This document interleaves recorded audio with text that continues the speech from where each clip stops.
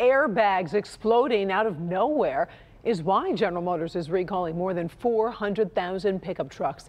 The recall covers certain 2015 and 2016 Chevrolet and GMC Sierra 1500, 2500, and 3500 trucks. GM is blaming a manufacturing defect for that problem and says there's only a limited number of replacement parts available. So far, there have been 3 reports of exploding airbags.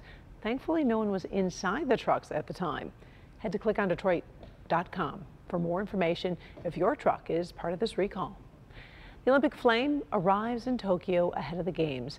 The event comes a day after the government put Tokyo under a COVID-19 state of emergency because of rising new infections and the highly contagious Delta variant. Officials pulled the torch relay off capital streets, allowing it to run only on remote islands off the Tokyo coast. It remains unclear how the torch will enter the stadium for the opening ceremony. The Olympics begin on July 23rd. Microsoft wants Windows users to update their PCs immediately. This after security researchers found a vulnerability in the operating system. The issue is with the Windows Print Spooler, the service that lets multiple users access a printer. A vulnerability there could let hackers control your PC. Microsoft has issued updates for Windows 10 and 7 that do address the problem.